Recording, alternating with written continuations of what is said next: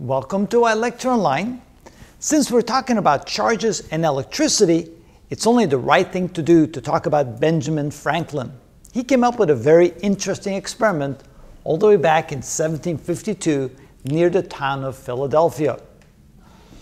Some people may complain that I called it a town, but back then it wasn't that big, so we'll call it a town. So he waited until an upcoming storm was arriving. There potentially was some lightning in the sky, and he was interested in showing that lightning is related to electricity. Now, they've already done experiments before with static charges. They used what we call the Leyden jar, which is a jar that's basically a primitive capacitor onto which they could store charges, just like you can store charges on a capacitor. And so what he did was he got a kite. He attached a hemp rope onto the kite. Now, it was raining, and so the rain would then make the hemp rope wet and provided a conducting path for charges, which actually made it very dangerous to do this experiment, because if lightning had actually hit the kite, it may have come down that wet hemp rope and electrocuted whoever was holding that rope. To try to make it safe, because he did realize there was a certain amount of danger involved with that, he actually had the last portion of the rope not made out of hemp, but made out of a silk thread. And he tried to keep it dry by staying indoors and having a cover so that the rain would not make that silk thread wet. And he was hoping that that would give them the insulation needed to protect himself from the potential striking of lightning. Now, it turns out, as far as we know, it's probably his son who actually flew the kite. His son was helping him with the experiment, probably much better at flying the kite than he was. And so it was definitely dangerous for both him and his son to do so. On the hemp rope, he attached a metal key and he attached the Leyden jar, trying to accumulate charge on the jar during the experiment. So they got the kite up and they flew the kite.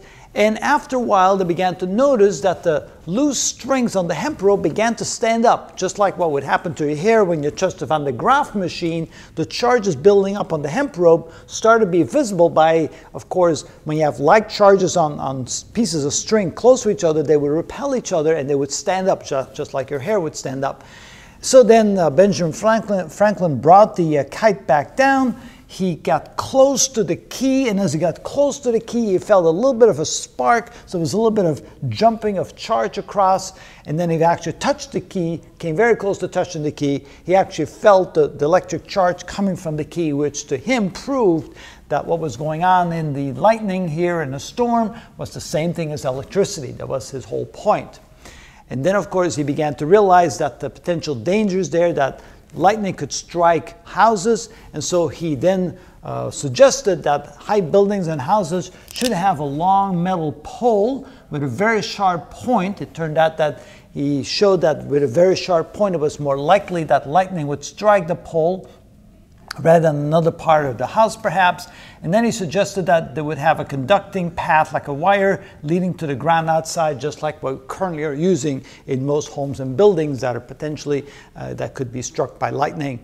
So his experiment in that respect was a success. Of course, there was a lot of misnomer about what exactly he did, and sometimes people think that the kite was there to be struck by lightning. That's definitely not what they wanted to do, but through the agitation what goes on in the air, there was charges being collected onto the hemp rope because of the key trying to store it in the Leyden jar. And basically what happens is that the action of the rain and the wind and the air and the particles that are moving up and down in a storm situation, you tend to have positive charges moving up and negative charges moving down. You tend to have a separation of charges. So the separation of charges caused the key to get charged, and then he noticed that, yes, indeed, that was the case when he brought the kite and the key back down. So a very interesting experiment, successful in that nature. He didn't discover electricity, so to speak. That was already a known quantity, but he wanted to show that there was a connection between lightning and electricity, and he did so successfully. Not bad, eh? For someone who knew nothing about it. You're recording this. You're terrible.